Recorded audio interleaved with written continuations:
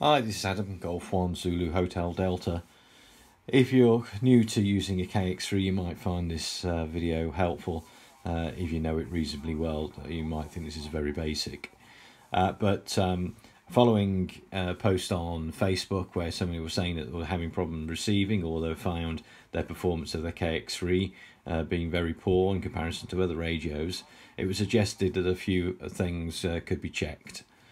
This is just to show you some of those items and how to check them. The first item to check was around the ATU, making sure that the automatic tuning unit was installed and active. You can tell that by looking at the display.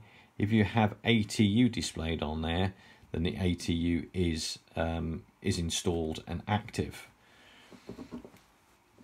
What you need to do if that isn't displayed is to go into the main menu. By pressing the DISP button, holding down, it'll put you into the menu. If you're not already there, by using the small button, rotating button, you can go through the menu items until you get to the ATU MD button option. As you see on mine, it's currently showing as auto. By moving the VFR button, you can change it appropriately.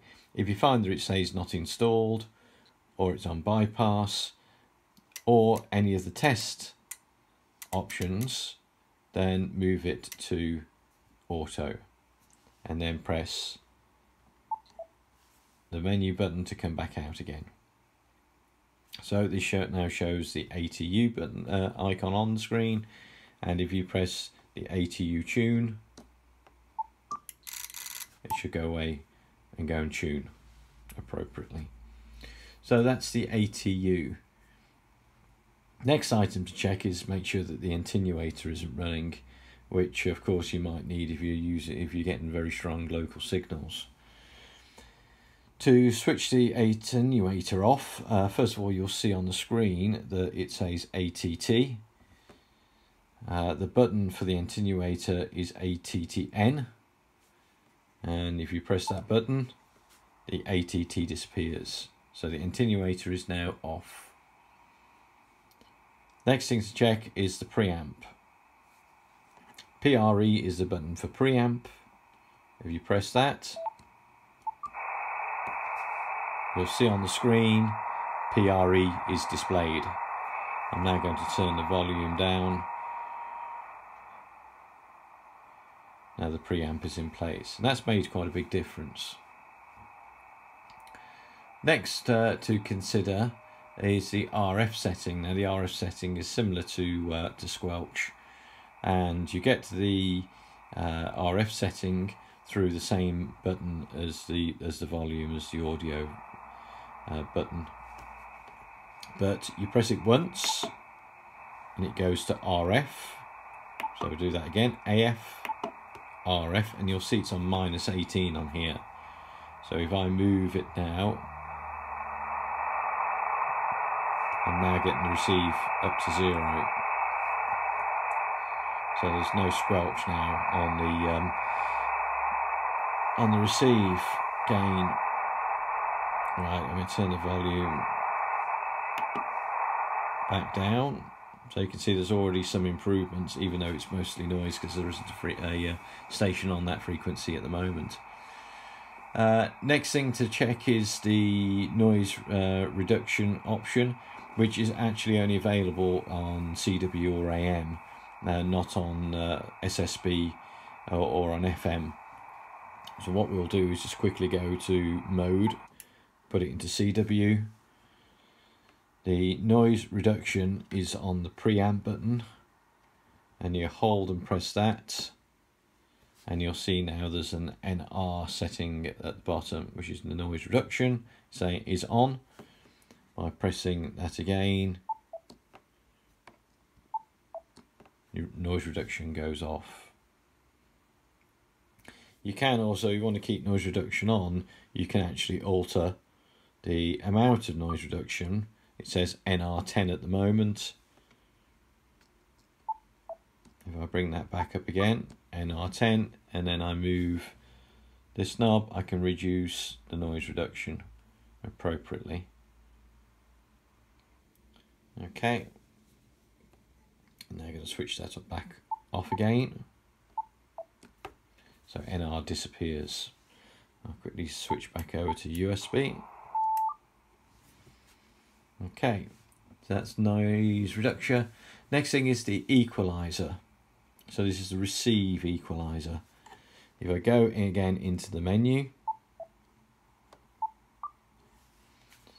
and I move the small button until I get to RX, and we should find RX equalizer. What I'm going to do is now flatten that equalizer I do this by using the 1, 2, 8 buttons that are on here. So we've got 1, 2, 3, 4, 5, 6, and then we've got 7, 8, and 9. If I select 1, it'll flash, and now by using the VFO button I can reduce that, or I can set it to 0. So for the receive I'm going to set it to 0. Now I'm going to go all the way through this until I've set them all to 0.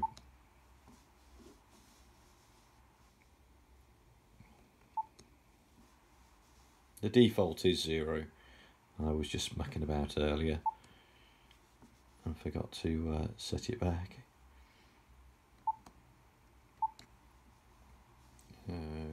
Okay, right, they're all on 0 now. So the receive equalizer is now flat. I come back out the menu. Okay. Next thing to check is the noise blanker. And I'm going to, I'm in USB, so it's to say is NB on the screen, and to switch the noise blanker off is under the attenuator button. I hold and press,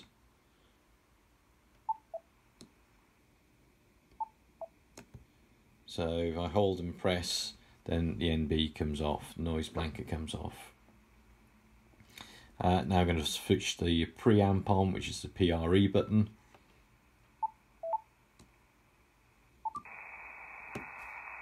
And suddenly we've got our signal, we've got at least the noise back. Okay, and then final thing I'm going to do is just check to see what filters I've got set at the moment. And for the filters, I press the center button until it says high, and I can widen it out, reducing the filtering, and the same on the low side. Bring it to 0.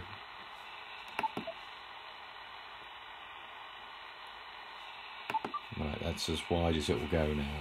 So that's with the filtering off. So now I just need to find a frequency. Oh look, the band is quiet, but never mind.